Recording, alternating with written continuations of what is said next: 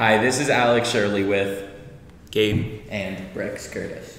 this is 99.9 The Red. Today we are going to be discussing the AFC East, okay? So who do we think is going to be the division leaders in the AFC East? I mean, I don't really think it's anything of a challenge for the Jets. I think the Jets take it easily. They have Aaron Rodgers at quarterback, a clear upgrade from Zach Wilson. I mean, did you even watch the Jets last year? That kid was atrocious. They got Sauce Gardner. They have so many defensive, weapons that they can use now. Like, their defense is outstanding. I think they'll finish top 3 in defensive rating this year. And they also have Alan Lazard to help out. They have so many weapons that can really they can propel them deeper into the playoffs. I couldn't have said it any better. Also, the Jets last year were 7-3 when they just scored 10 points. Aaron Rodgers in that offense is definitely going to average more than 10 points, and their defense just even got better. And, the Bills, they got flaws on their O-line. The Patriots, their offense, we have to see what it looks like with Bill O'Brien. And the Dolphins with Tua and then Ramsey. The Jets are probably going to win it. I can definitely see what you mean there. So now for a little bit more of a controversial take here. Where do we think Shohei is going after the 2023 season? Well, I think, in my opinion, Shohei Ohtani stays with the Angels. He's only been there a few years, and coming in from Japan, a lot of people from Japan like to stay on the West Coast. You look at Ichiro. Ichiro stayed in Seattle for years after he first got there.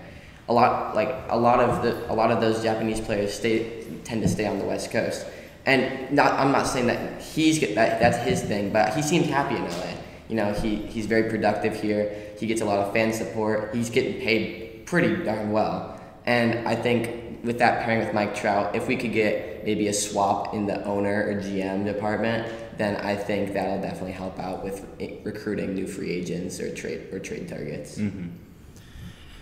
I think that Shohei loves Anaheim and he loves the fans, but I think that the New York Yankees are just going to make a big push because Aaron Boone, they see that this Yankees offense is terrible with hitting, and Shohei's literally the perfect guy for them. Giancarlo Stanton's been terrible this year. Judge has been injured. I think if they get Shohei next year when they regroup and they're healthy, they're going to be back to where they should be.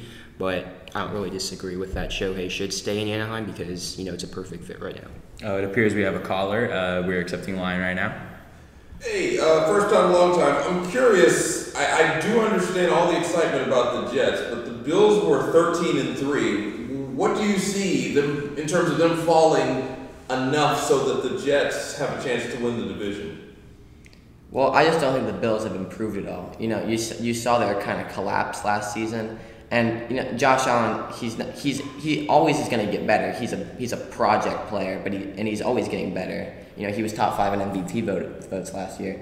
But I just don't see that Bills team with him at the helm and not a lot of weapons outside of Stephon Diggs. I don't see that team getting any better in this season, and I don't see them getting further in the playoffs than they did last year.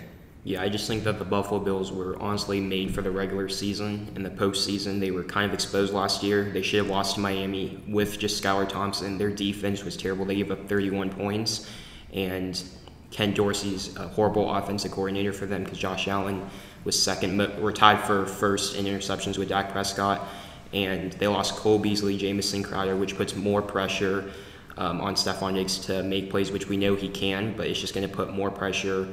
Diggs is going to get triple teamed, and Josh Allen's going to have to force it to other players outside like Gabe Davis, but it's just too much to overcome, and I think that Buffalo's going to get exposed again this year.